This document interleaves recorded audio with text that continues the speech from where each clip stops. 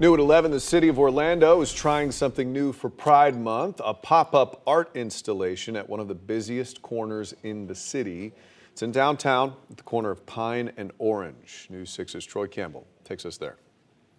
I love it. It's like sends a message of like welcoming, like you're welcome here, and I love it. I thought immediately like this is for Pride Month, and I love this like show of support. Manderley Grooms and London Peel were walking through downtown Orlando on Thursday when they came across this new art installation at the corner of East Pine and North Orange in downtown Orlando. Looking at it, what are your thoughts? Well, at first it caught my eye because it's huge and massive and very bright colors, and then I heard the music, and it's beautiful. I really like it. I like all of the lights, and I've never seen something like this downtown before.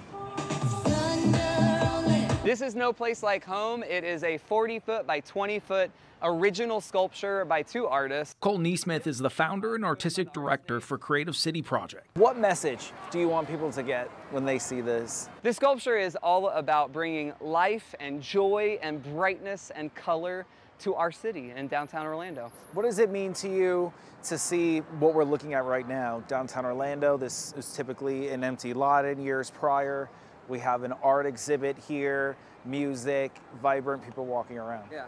I think artists have the ability to transform communities for the better, and I think this is a great example of that. Barbara Hartley is the executive director for the Downtown Arts District. This is like a dream. Orlando is coming to life through art. She says the art installation will remain in place at least through July. We want to make sure our creatives are engaged. It's such a vibrant town, and so this really speaks to who Orlando is as a community. In downtown Orlando, Troy Campbell, Getting Results, News 6.